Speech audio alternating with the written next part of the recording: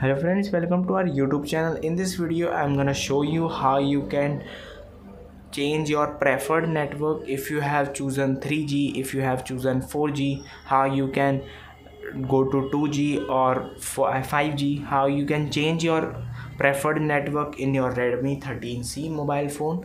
Before watching this video, if you have not subscribed to our YouTube channel, then subscribe to it and like our video. So let's start friends. First you have to open the SIM card and mobile network option.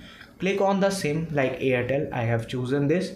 Just click on the preferred network type, and here are three options.